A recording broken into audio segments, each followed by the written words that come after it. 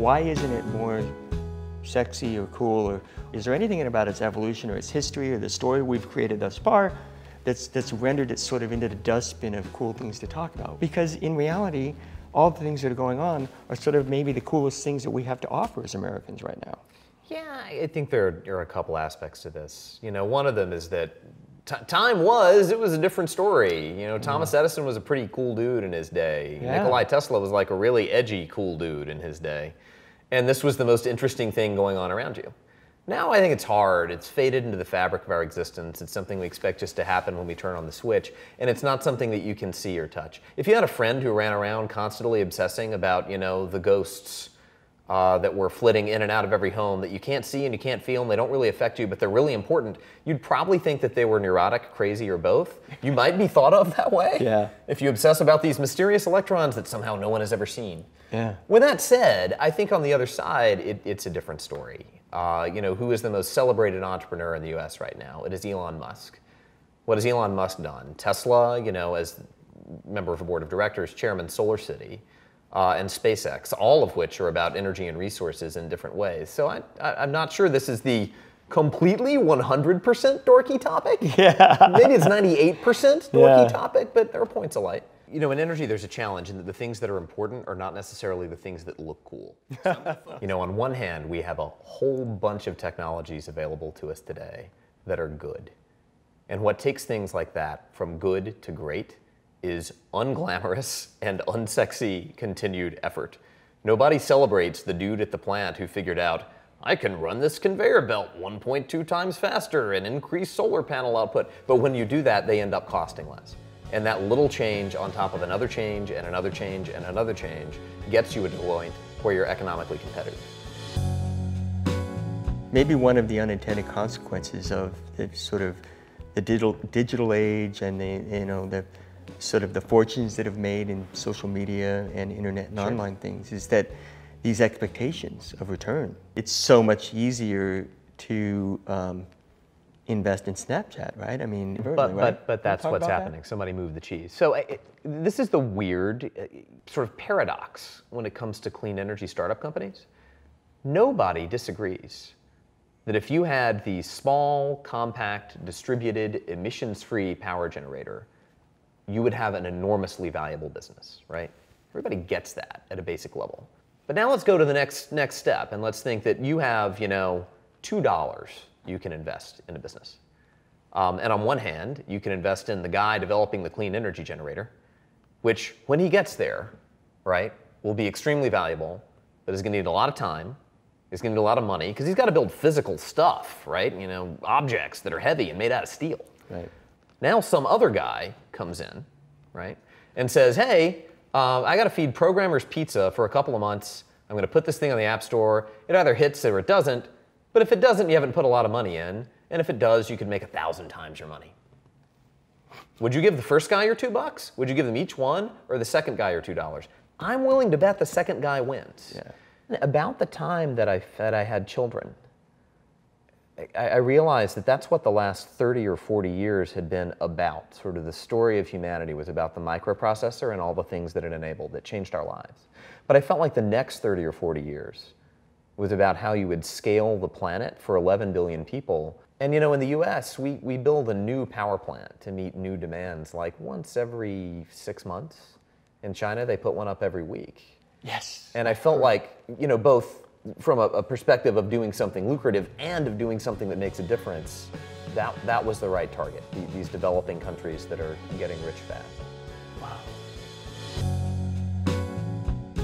Why do you hear people saying, oh, the grid, you know, the grid is the problem, the grid is a problem, why do we have to be worrying about the grid as well as everything else? Yeah. I think about this like things that are evolved versus things that are designed. If you want to make a sleek object that will move through the water and intercept its prey, and you get to start with a blank sheet of paper, you will make a stealth submarine, and it will be very well engineered. If, like Mother Nature did, you have to start with a mouse, you will get a duck-billed platypus, which gets the job done, but has some engineering constraints you would not design in if you had the blank sheet of paper. Think of the power grid like that. You know, we inherited an enormous amount of money that was spent to build these big centralized generating stations and build these giant transmission lines and power lines running down every street.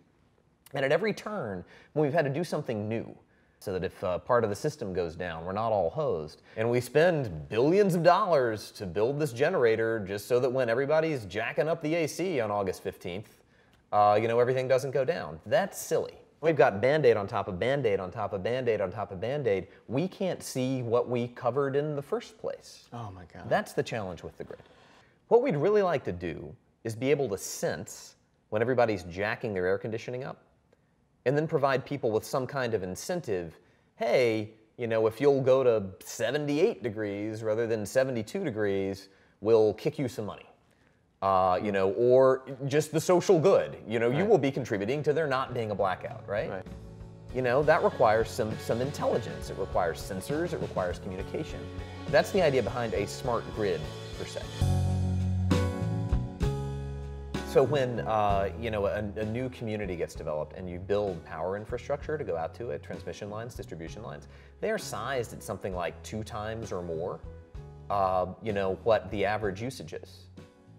Because they have to be sized for the hottest day in August. Wow. In the middle of the afternoon, and the coldest night in the winter, right? Maybe a third or a fourth of that level. So we have all this capacity, and we very rarely use it. The holy grail is being able to move it around, right? Yeah. You know, if at night we're down here, and in the middle of the afternoon we're up here, you know, if we could take some of the stuff we made in the middle of the night and store it, so we've got it ready to send out the following afternoon, we don't have to build that other power plant we turn on 5 days a year. You know, if you buy a Tesla today, right, you write a check, and half of it goes to the car and half of it goes to the battery. Because the battery costs a lot of money, right? And we gotta find some better way, whether it's just getting better at the existing stuff, getting cheaper and cheaper every year until we reach a point where it's economical, or, which I tend to favor, you know, finding a different way to be able to store electricity that could be radically less expensive. Wow, that's exciting. I mean, what's that about? I mean, what could that be, even? Yeah. Because I was going to ask you, like, where we are with storage. Because as far as I'm concerned, in my little foray the last while, that's the holy grail. On energy storage, that's where I think you've had this enormous amount of activity just in the past 10 or 20 years. Every possible approach being taken,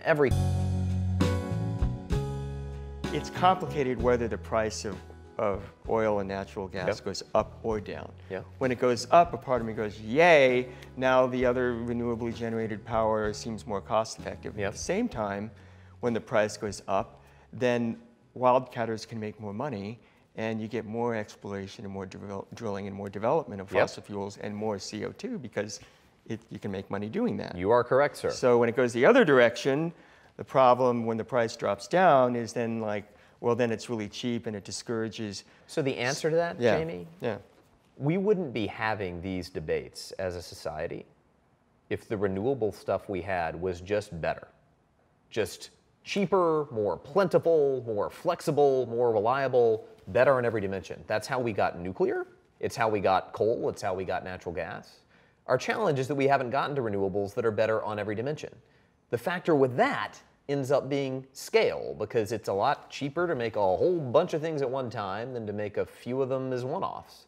And the whole role of subsidies in our society is the idea that eventually down the road, we think these things can compete on a completely level playing field, but we gotta give them some help to get started and to get scaled. The oil industry, the coal industry, natural gas extraction also benefited from those subsidies in the past and continue to benefit from them today.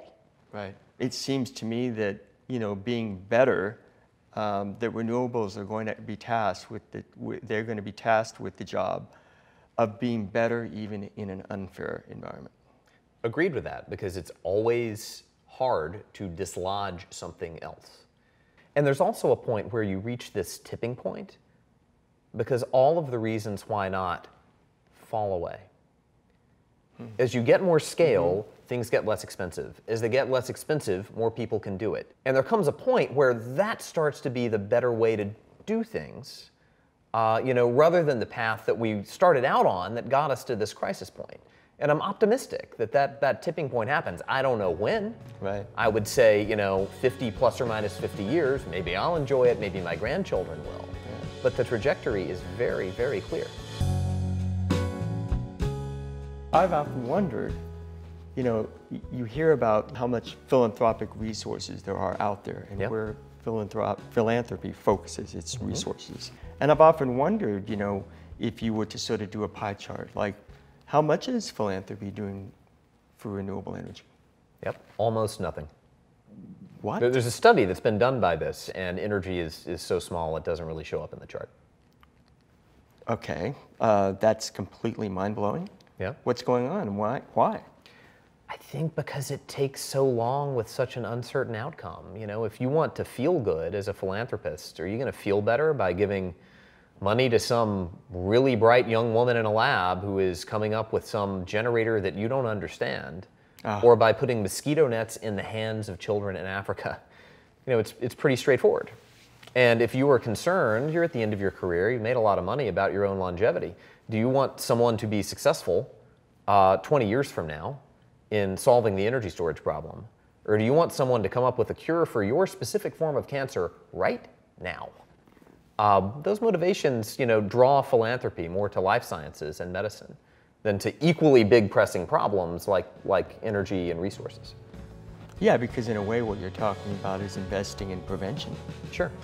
Right. And you want to look at it from a healthcare point of view. Right. All the energy on the Earth ultimately comes from the sun. Right. And while, you know, coal and gas aren't renewable, they ultimately also came from the sun, right? You know, the sun shined on the Earth, it grew plants, dinosaurs ate those plants, they died, they were buried under rock, pressure turned them into oil, and we sucked it out of the ground millions of years later. But, you know, it all ultimately came from the sun. So in that sense, fossil energy is like eating canned food. It was plucked, right, you know, from the field, and we've stuck it on a shelf to use much, much later, right? Fossil energy is like canned food. Renewable energy is like fresh food. Let's say you wanted to have a solely fresh food diet. You weren't going to eat anything that was processed, came in a can, came in a jar. How would you do that? Well, you would have a different diet depending on where you lived, right? Yes. If you lived next to the coast, you'd eat a lot of fish. If you lived in the Arctic, you'd eat a lot of seal. And that's why the, you know, energy profile, the renewable profile in some place like Buffalo, New York, which is near a whole bunch of big rivers that have been dammed up, is going to be a whole lot of hydro and not a lot of solar. But in New Mexico, it's going to be the other way around. Are there enough different forms that one could say? Can you get a balanced diet? Yes. Can I say, there isn't a place in America where there is the right combination of renewable sources of energy that will work? So the answer to that is definitively yes. At every place on the globe, it is power possible at some cost to power oneself completely renewably. Even just the sun, right? Every day, the sun shines 100 times as much energy on the Earth as we use. We're just really bad at taking advantage of it. When you combine with that flowing water, heat under the ground, which is geothermal, blowing wind, tides coming in and out, biomass, absolutely anywhere on the planet you can be 100% renewable. Oh, okay, that's another good reason. Cause for hope.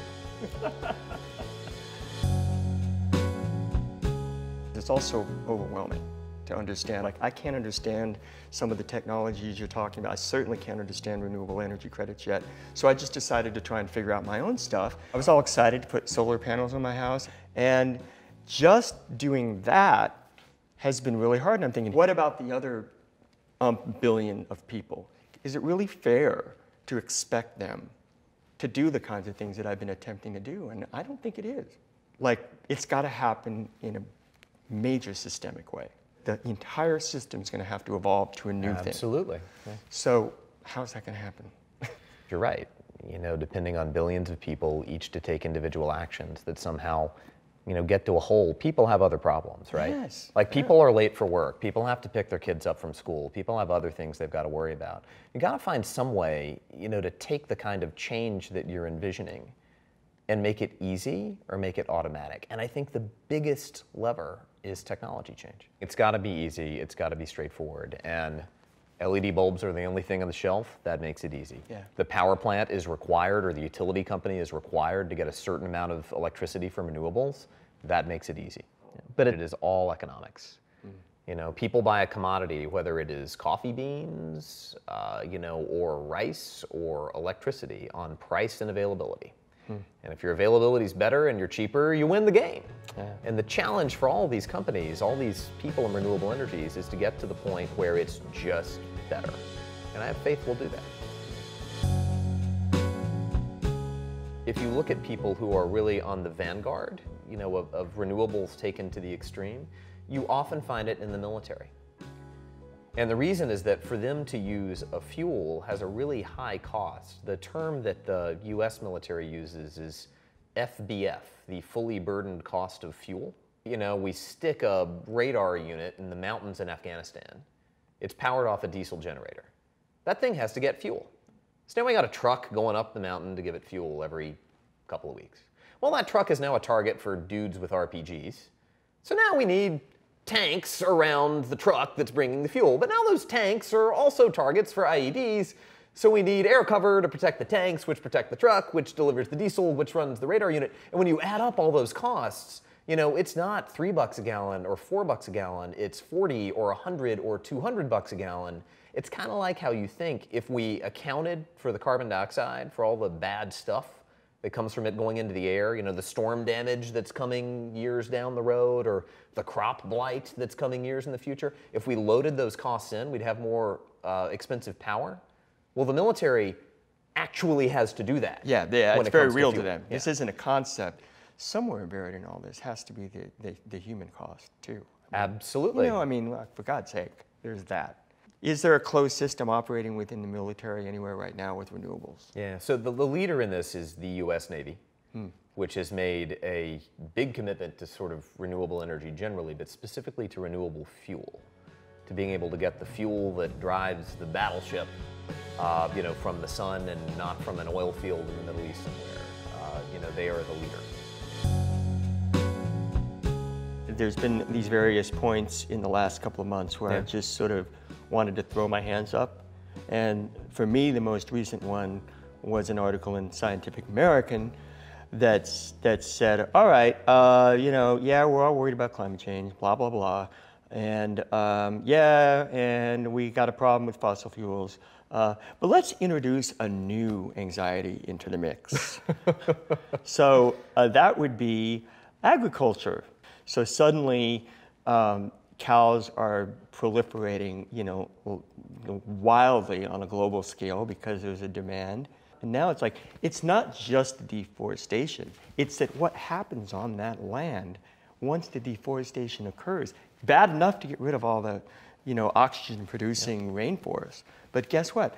Now we're putting in place of that, we're putting animals that are farting us into oblivion, from what I understand. We are literally being doomed by cow farts. Yeah, methane is a 10 times more potent greenhouse gas than carbon dioxide. So those farts can kill you.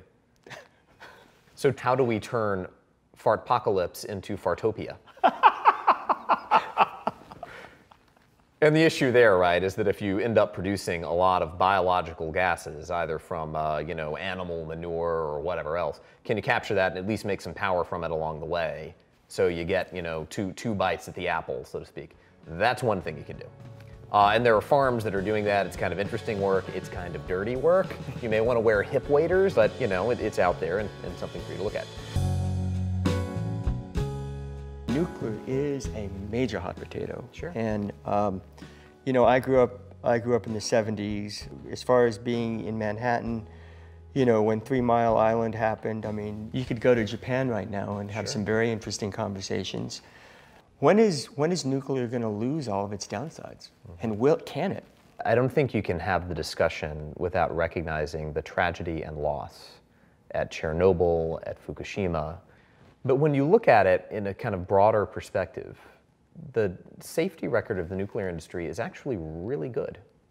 And the coal dangers are many, many times worse than the nuclear ones. The state of play in nuclear today does not look like, the technologies and siting decisions, et cetera, that led to real tragedies like Fukushima. We have today, right? A highly proven, we have a country in the world, France, that runs 80+% on nuclear power, that produces no carbon dioxide emissions at the point of generation.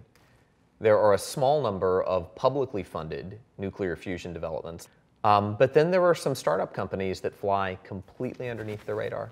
And many of them don't announce anything about what they're up to. They are funded by various and sundry, investors who really believe this could be the holy grail and have the patience to get there. That sounds cool. I have been to facilities like this, right? And I need to stop there for a range of reasons. But Americans love a conspiracy theory, but maybe this is a conspiracy one. of the best kind. Right. It is a conspiracy to save the world. Question is what is the role of natural gas? And I think in the community there are two schools of thought. One of them is that the problem is coal and natural gas isn't good, but it's only half as bad as coal is, and that's okay. And that because we can turn natural gas plants on and off really quickly, they're pretty well suited to filling in the gaps in between wind and solar's output, and maybe those things can work together. That's kind of the bridge view. Then there is the other view, the deep green view, which is, nope, anything that puts more carbon dioxide into the atmosphere is just bad, and a little bit bad and a lot bad have no difference between them. And if we're getting to the same destination anyway, why are we taking a longer amount of time to get there? Well, you just described two different points of view. What's yours, personal point of view? I think that economics rule the day. And that we have figured out, in this country in particular, how to lower the cost of natural gas by a lot. And that there's no solution that we have that has no trade-offs. We're just trying to minimize the trade-offs. From that perspective, natural gas as a bridge is pretty good. I would be sad if my grandchildren's grandchildren viewed themselves as living in a natural gas world. But if my grandchildren live in it, I'm not sure that's so bad. I just feel like, how do we possibly get around, the stalemate and the broken political process? And, nobody's inspired by what's happening in DC. How do you view that from, where we are politically and? Yeah. So as effective as it may be, no one wants to aspire to totalitarianism. So let's take that off the table. All these things they just come down to values. To what we value as a society. Like, for example, we might agree that your hometown should be powered renewably. Great. But what does that mean? Does that mean that we should buy enough electricity that somewhere on the planet, even if it can't physically reach me, did not put carbon into the atmosphere? Basically, we encourage somebody to do it somewhere, therefore it matters. Or is what you value my backyard, jobs for people putting up solar panels down the street from my house, less pollution in my air? In both cases, getting the same impact from a kind of carbon climate change perspective, but your values are different, right? It's either about the carbon dioxide in the air or building your community. You can disagree at that level, right? And there are a lot of folks who are on the kind of opposite side of the political spectrum where you would expect to see greenie weenies who do have solar panels in the house and the natural gas generator downstairs, precisely because when the hurricane hits, they don't want to depend on the man. And they value the resiliency above all else. It's sort of part of this pioneering American spirit. It's one of the things that can unite right and left when it comes to energy.